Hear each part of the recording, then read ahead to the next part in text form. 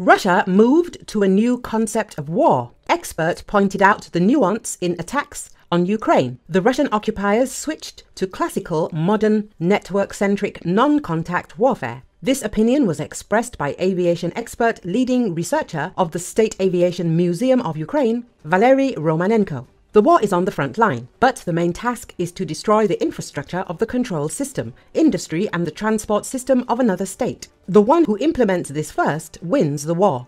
The Russians are now trying to put this concept into practice. They are using the means intended for this: long-range missiles, both ballistic and aeroballistic, cruise missiles, drones, he said on the Espresso TV channel. The expert noted that the Russian Federation struck not only power plants, thermal and hydroelectric power plants, the occupiers also struck Stryi in the Lviv region, next to which gas storage facilities are located. That is the gas transportation system, or our gas reserves are already under attack, says Romanenko. He added that the Russian invaders cannot do anything to the Ukrainian armed forces and therefore want to take it out on the civilian population. Before, the Russians did not shoot at the gas transportation system because its allies in Europe, in particular in Hungary and Slovakia, receive gas through Ukraine. At least they did. I don't know how it is now. The Russians now want to take it out on the civilian population. The only thing is that they forgot that our rear is Europe and the United States, summed up Valery Romanenko.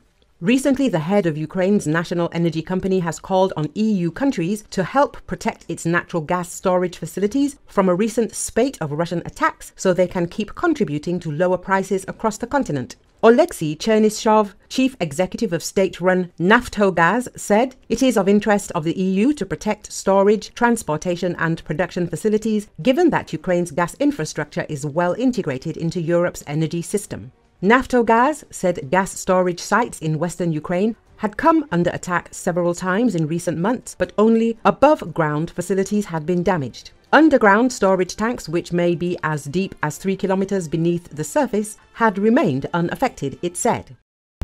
The Israeli army has entered the city of Rafah in southern Gaza.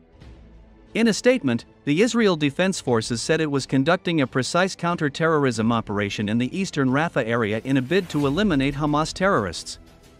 A video released by the Israel Defense Forces shows at least 4 Israeli tanks on the Gazan side of the Rafah crossing on the border with Egypt. Part of the clip was apparently filmed by a soldier sitting on top of one of the vehicles. The Egyptian state-owned television channel Al Kahira reported that the Israeli military had full control of the Palestinian side of the Rafah crossing. Sporadic fighting could be heard, and all humanitarian aid had stopped, according to the channel.so. The Israel Defense Forces also said its troops have managed to establish operational control of the Gazan side of the crossing. It added that ground troops and the Air Force had destroyed Hamas military structures in the area, claiming to have eliminated approximately 20 militants, according to an unnamed Palestinian security official and an Egyptian official cited by the Times of Israel. Israeli tanks reached as close as 200 meters from the Rafah crossing terminal, which is directly on the Egyptian border. The Egyptian official told the paper that the operation appeared to be limited in scope.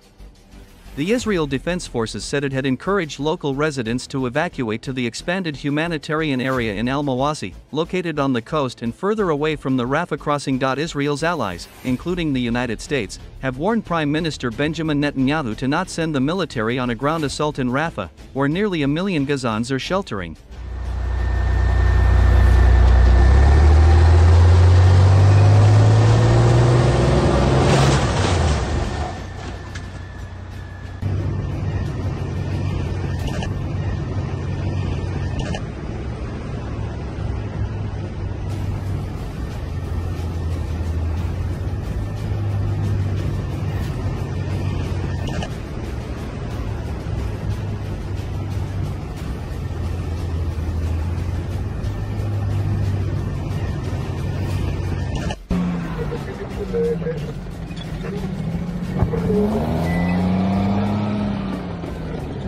עד ציר פילדלפי, תראו איזה יופי, דגל ישראל.